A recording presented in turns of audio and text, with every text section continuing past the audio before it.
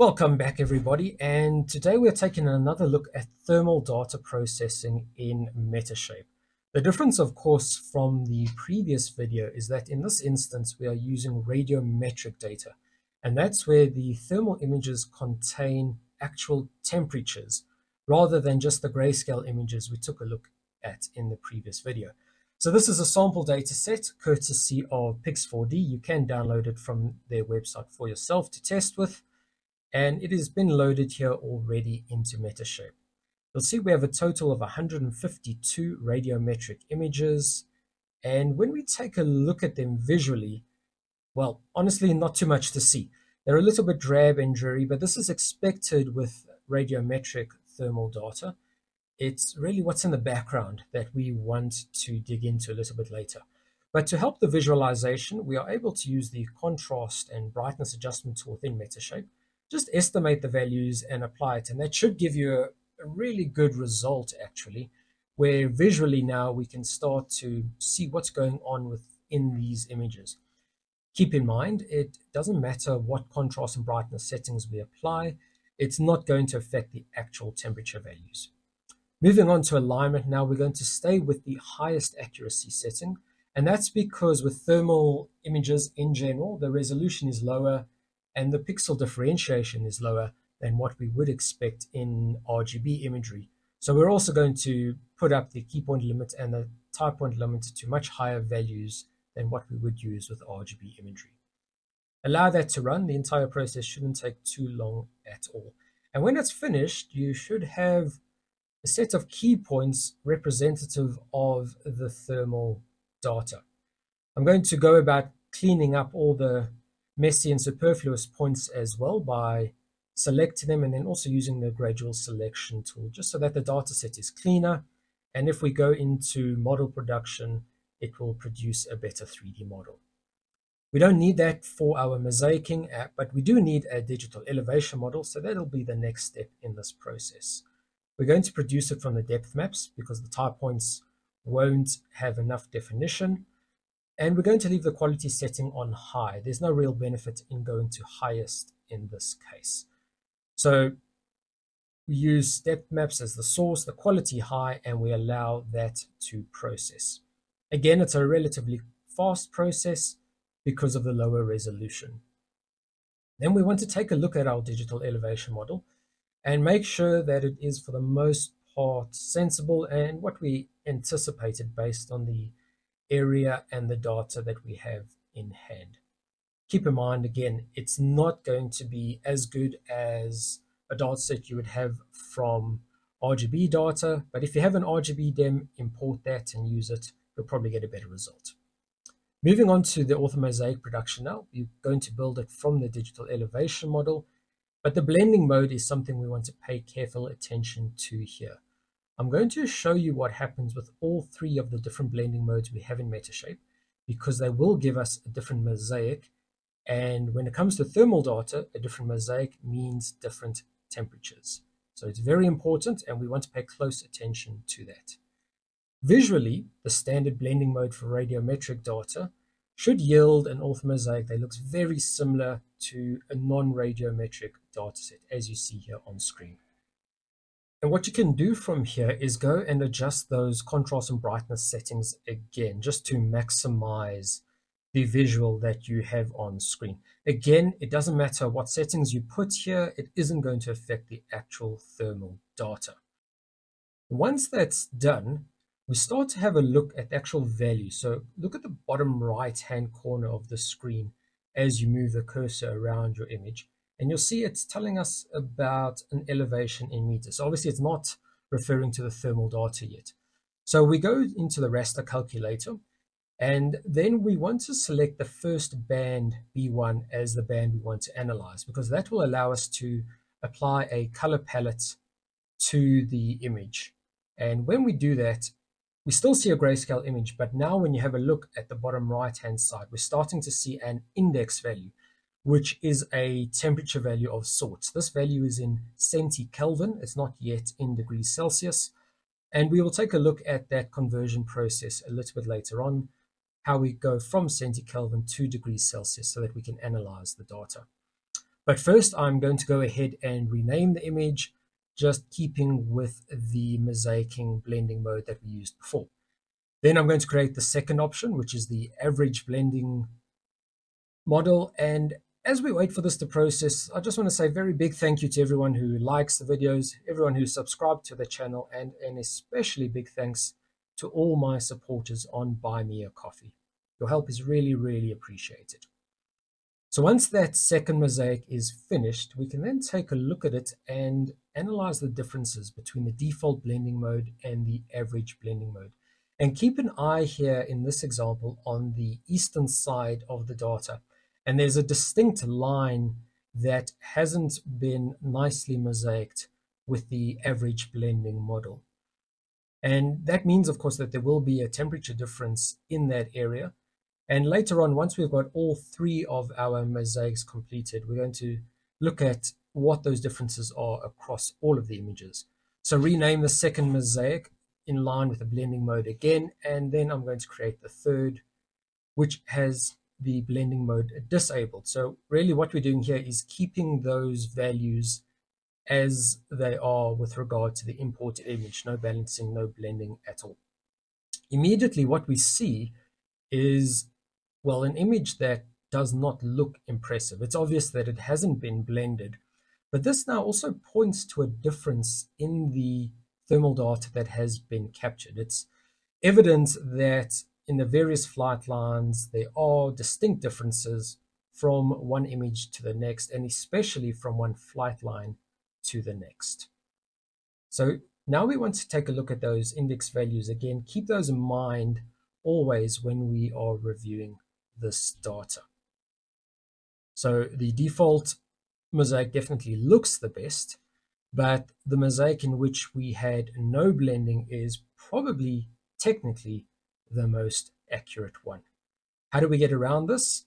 Well, when collecting your data, you want to keep your flight lines nice and close together. You don't want to fly a racetrack formation. You want to fly consecutive lines. Also, fly the job as quickly as is possible. And if you can fly at night, if that's an option for you, go ahead and do that, because you won't have the influence of the sun on the sensor. And that's possibly what has affected this data set that was captured in the middle of the day. We're now going to take a look at how we determine the actual temperature values. So we go back into the raster calculator, and here, instead of just looking at band B1, we're going to apply a formula. So to go from centikelvin to degrees Celsius, it is the band we're looking at, so in this case B1, divided by 100, and then we're going to subtract the Kelvin constant value of 273.15.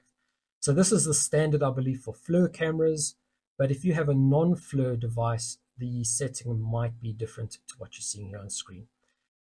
So when we take a look at the actual temperatures achieved, minus 35 or so degrees Celsius up to 26 or so degrees Celsius, and these values are in line with what Pix4D achieved when they processed their own data. So we know we are on the right track here. So once that's done, we can go back into our data and now pay close attention again to the bottom right-hand side of your screen and that index value. And now when we move the cursor across the screen, instead of a peculiar centikelvin value, we are seeing the temperatures in degrees Celsius. Looking at this car that I'm highlighting on screen at the moment, we can see that the boot of that car is at about 38 degrees Celsius. And this data set was captured in the middle of the day with the sun shining.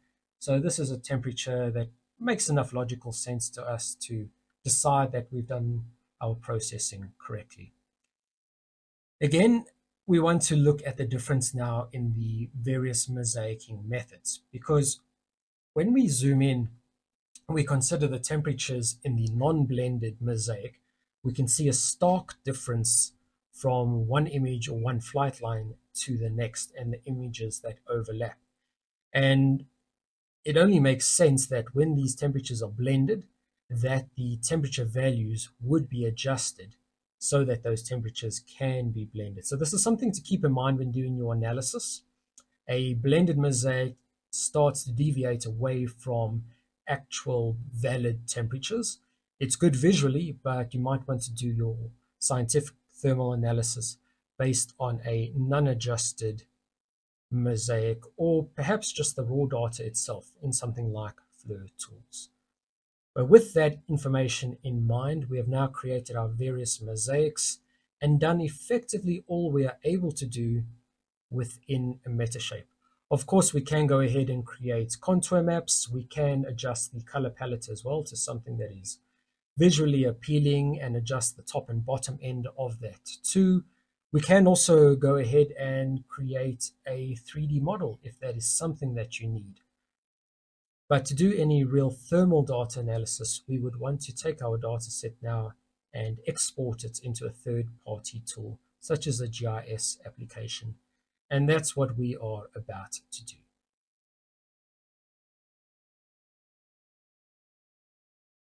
So with the default orthomosaic selected, I'm going to export it so that I can import it into Global Mapper. And just because Global Mapper is my tool of choice, you can of course use QGIS, you could use ArcGIS or any other tool really that you're comfortable using. An important thing to keep in mind when exporting a radiometric image now is when we get to the raster transform section, it gives us the option to export either the index color or index value. Now color would be whatever color is on screen, and the index value would be the temperature value. So that's the one we want to export. I'm also going to export the non-blended mosaic, the actual or the true thermal temperatures, so that we can analyze both and compare them in our GIS software.